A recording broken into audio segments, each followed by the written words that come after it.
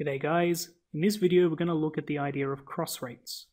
If you want the exchange rate between two different currencies and you've got the exchange rates between each of the currencies and a third one, we're going to show in this video how you can derive the one you're looking for.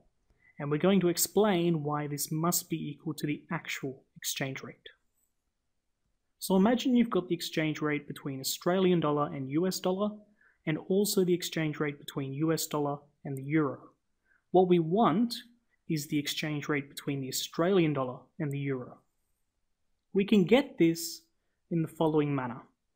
So we just multiply the AUD-USD exchange rate with the USD-Euro exchange rate. And this rate that we get is what we call a cross rate. Now it's easy to see why this would hold true if you just imagine that these are fractions.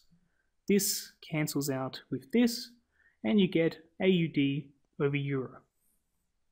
But how do we prove that it will definitely hold true for exchange rates? Well, we need to imagine what would happen if it didn't hold true.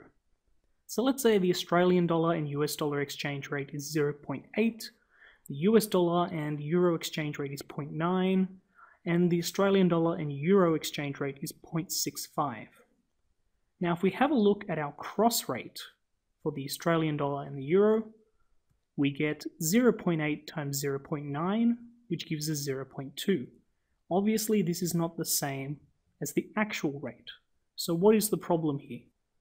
Well, it opens up a certain opportunity.